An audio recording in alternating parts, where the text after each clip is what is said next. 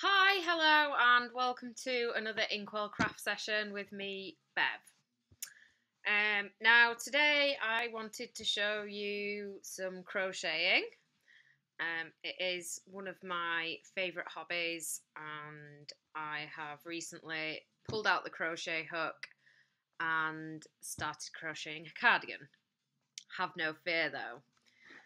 Today I'm going to show you how to crochet a dishcloth, face cloth, whatever you want to use it for. I don't like using wipes that you have to dispose of. I'd rather use a dishcloth at home, and then I put it in a high temperature wash and use it all over again. We also use flannels for the little one, and I tend to use them on my face as a hot flannel.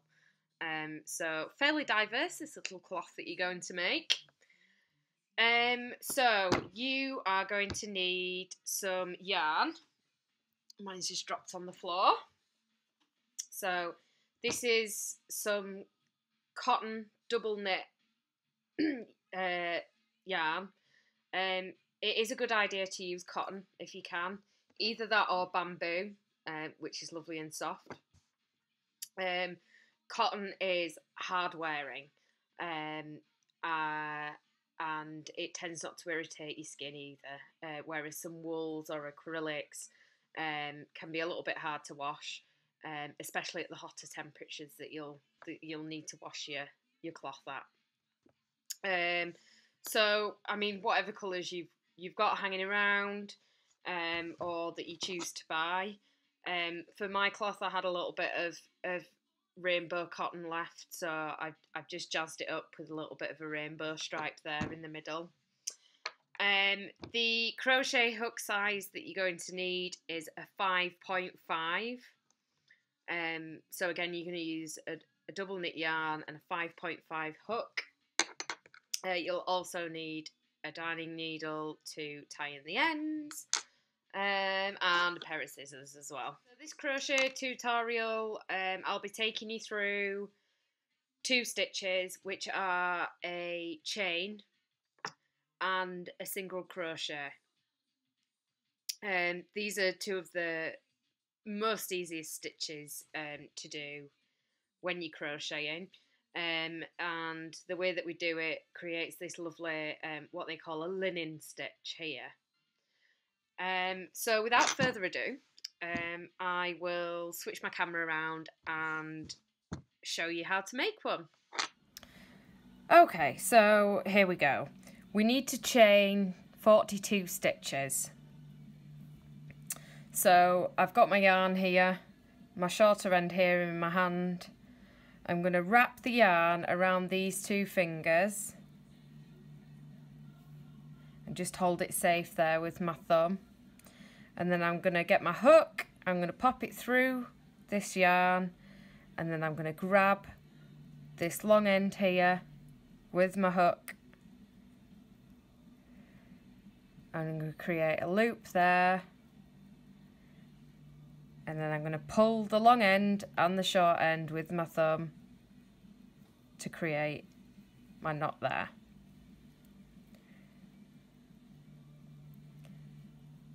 So do that again for you.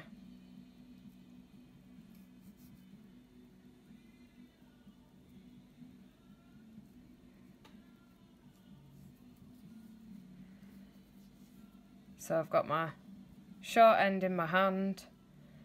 I'm going to wrap that around my 2 fingers, cross it over here and hold that with my thumb. I'm going to put my hook through that hoop, and then I'm going to grab that longer bit, so I've got another loop here, and then I'm going to take hold of both the short end and the long end, and I'm just going to pull that knot tight.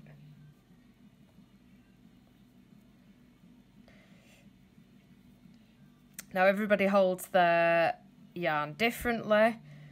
I hold the short end in my hand and the longer end hooks over my finger. And then I'm ready to start chaining then. So this doesn't count as a chain on your hook. You need to start counting from this first one.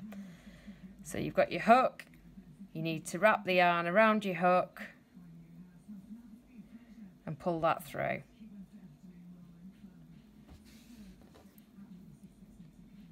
So you've created your first chain there.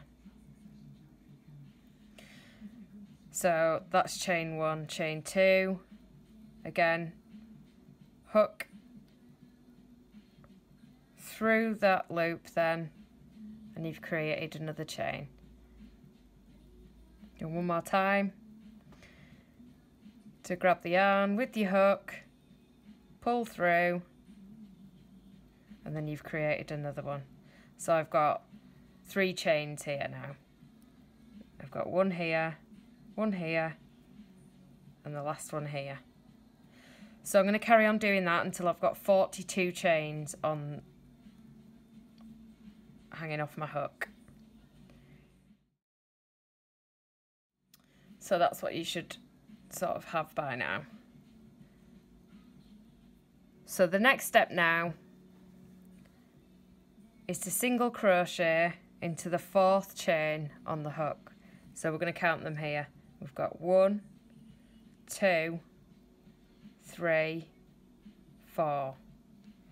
So I'm going to chain just into the 1 loop here.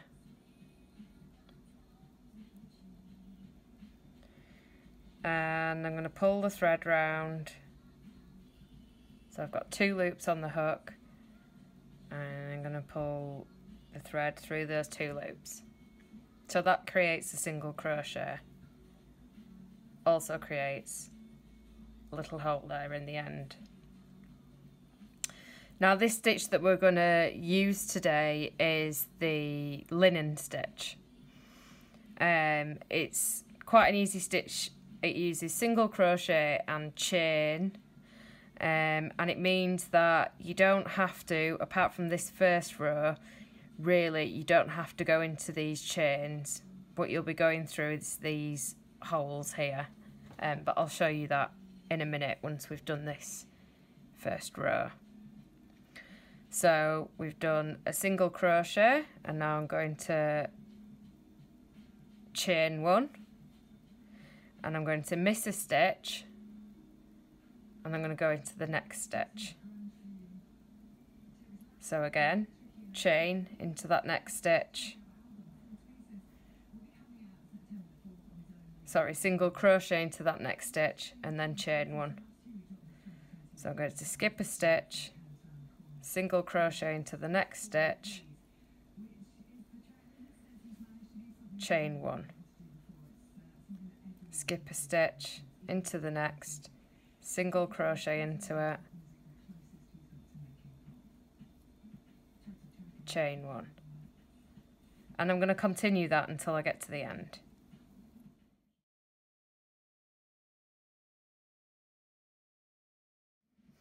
So when you get to the end, you've done a single crochet into that last stitch, into that last chain, and then what you want to be doing is to chain 2, so 1, 2, and then you want to turn your work. So now you're going to work across here. So I've chained 2, and then I'm going to single crochet into this space here. So I'm just going to put my hook through that gap, pull it round, 2 loops on the hook, and pull the yarn through those 2 hoops. And then I'm going to chain 1, and I'm going to miss this stitch, and I'm going to put the loop through the next hole,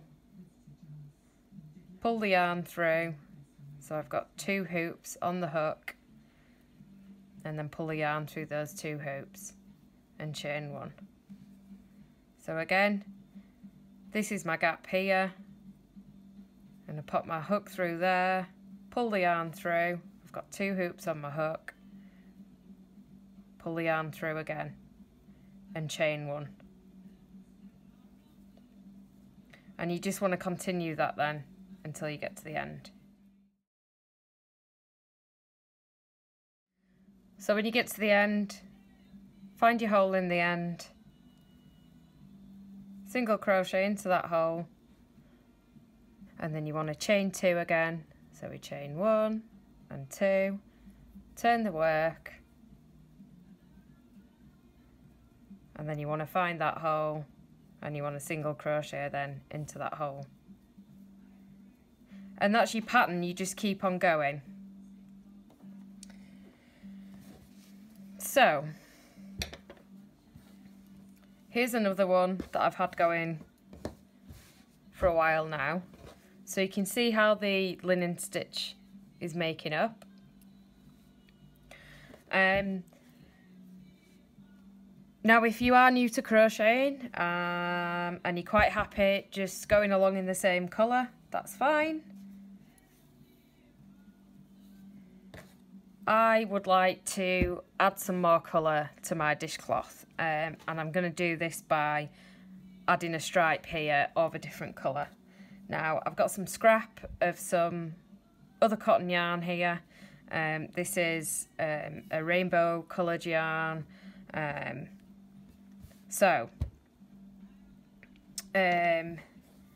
What you need to do then if you want to change the colour is, when you get to your last stitch,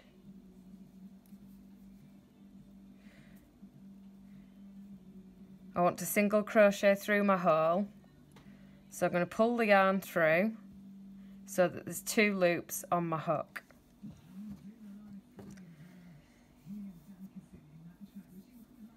And then to create the stitch I'd usually use this to pull through, but because I'm changing my yarn, I'm going to replace this with my different colour. So I've just wrapped that around my hook there, and I'm just going to pull that through. I'm going to keep my short end to the side, and then I'm just going to pull down gently on both of those yarns just to tighten up here and to tighten up your old stitch as well. So I'll do that again for you.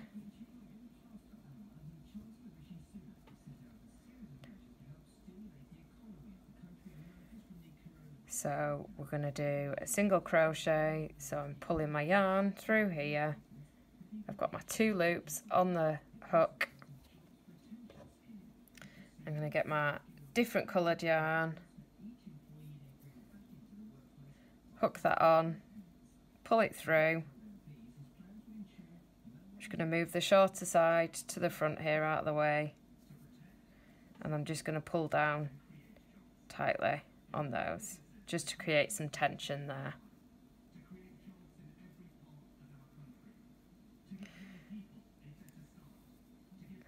So now we're going to create our chain 2 as the pattern says,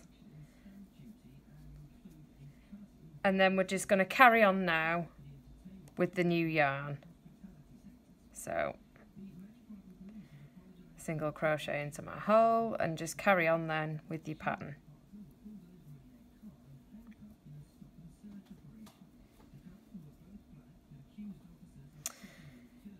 Now as you crochet along, you could be weaving these 2 ends in. If you are new to crochet, one thing that I always used to do would be to tie these in a knot and then just to weave them in later with a darning needle.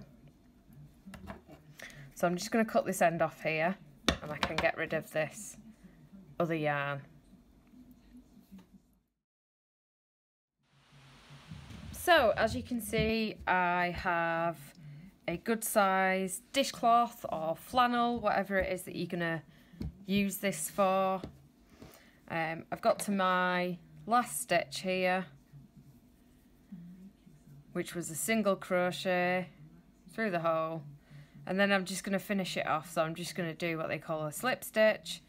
So one loop on the hook, hook your yarn round and just pull it through there.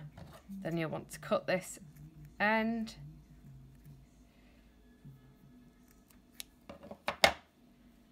and just pull that through. and pull it tight. And then what you'll have left to do then is to weave these ends in then with the darning needle. And then it's ready to use.